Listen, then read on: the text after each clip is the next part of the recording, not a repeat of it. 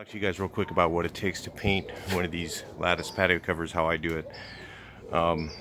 There's a lot of different ways to do these. A lot of guys, and all that paint on the ground is not for me. That's another color. I haven't worked on that color ever. So you can see that's not our color at all.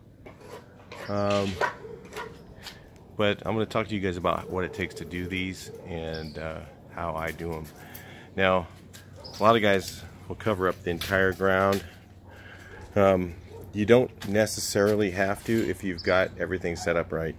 If you got your pressure right, you got your paint set up right, you should not be dripping on the ground. So, but occasionally, you know, I'll throw down drops just as I wash for a customer, but it has nothing. There won't be any paint on them. So that's the key thing. So, you know, there's times when you need to do that, but I want to talk to you guys about what I normally do. So there's a couple different ways to do these.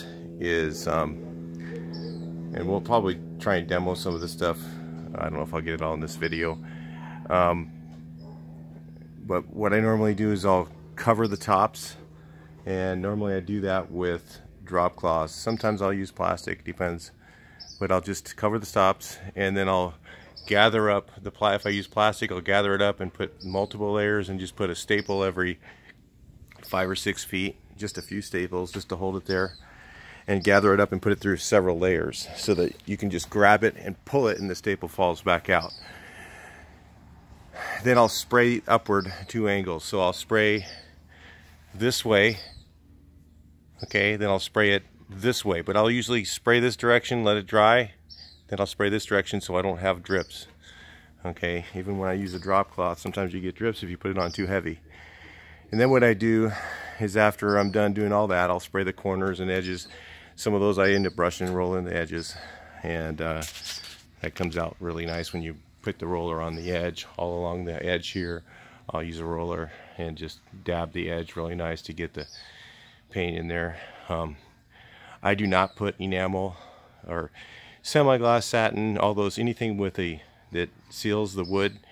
I do not put that on patio covers because unless the wood is completely 100% sealed, if the water gets in anywhere, your paint's going to peel off in sheets. So keep that in mind. If you use flat paint breeze. If you use 100% acrylic flat, it'll last longer than enamel typically, if it's done right. Okay, so then I'll go through and I'll do the same thing on the top. So I'll take the plastic and we'll stretch it across the bottom. I'll staple it along these things here about 5 feet, and gathered through several layers, about, you know, roll it up and put a staple through several layers so that when you grab it, you can just pull it off and then the staple will come back out. You don't have to climb up on ladders or anything like that. And I'll spray the top down. So I'll spray down the same way, 2 angles, this way and this way, so that the very top edge gets 2 coats, the sides get 2 coats, the bottom gets 2 coats, and the edge gets 2 coats. One upward direction, one downward direction. Now you don't have any misses.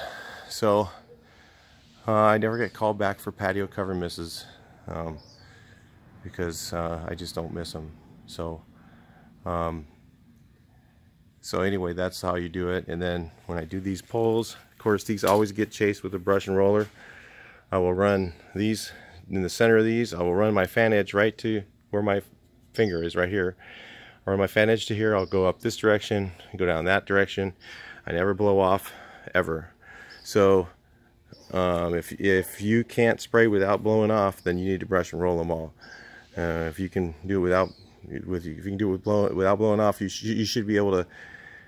At some point in your spraying, you should be at the point where you can do it without blowing off, ever. And then I don't have to cover the concrete because it doesn't get anything on it. Nothing. I don't have any overspray. I don't have any, because it turns to dust within, if you use it straight out of the can. If you're using it thinned, that's when you're going to have problems. You're going to have problems because you don't have a big enough spray rig to run it. You need at least a 0.5 gallon per minute, or 0.5 gallon per minute spray rig when you're doing any kind of paint work, if you want to do any of the stuff that I'm showing you in the videos that I have. So just a couple of pointers on how to do it. At some point we should be able to demo doing this here later today or tomorrow, and you can check it out. I'll do sections of this and then probably post those as well. Stay subscribed. Talk to you in the next video, or the next section, whatever I decide to do.